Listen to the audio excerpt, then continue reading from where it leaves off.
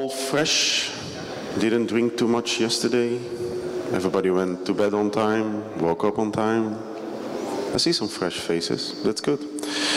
So, small opening talk today, just to give you some heads up.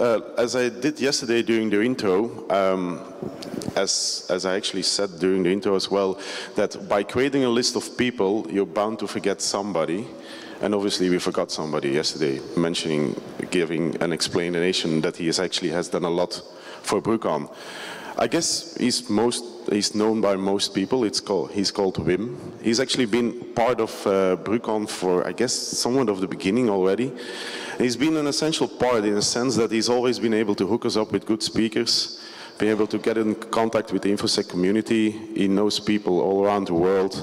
And actually, we forgot to mention him yesterday, so we just wanted to have one dedicated slide for him alone. So there he is.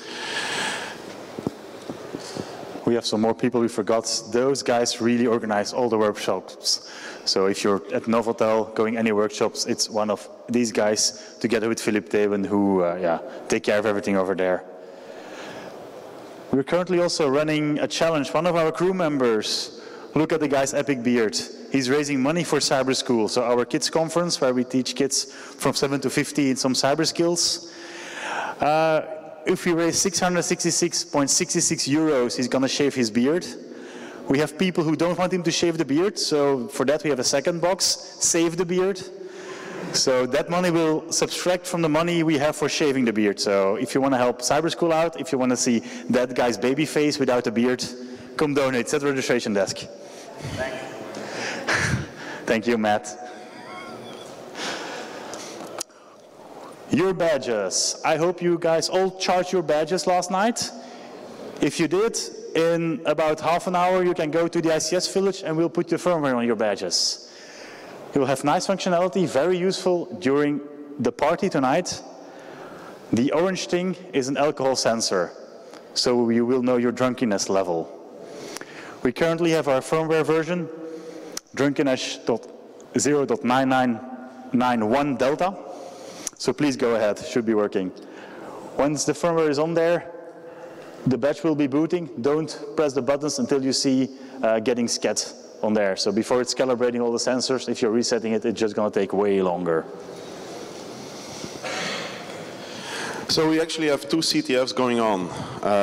We'll have our BruCON CTF, which you'll find on the balcony when you go out this room to the right, up the stairs. And then we have another CTF going on in the ICS village.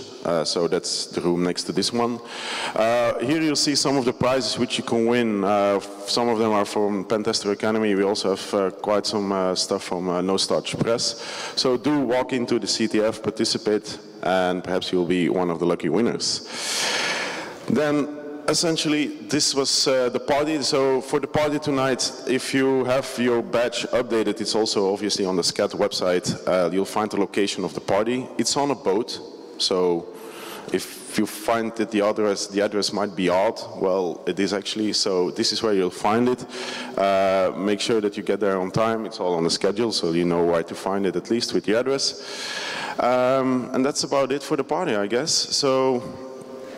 I asked Haroon how I actually should introduce him. We were thinking about the fabulous, the well-known and whatever, but eventually we stick with the fact that I should introduce him just as Haroon. So I'll bring you your keynote speaker today. Here you go.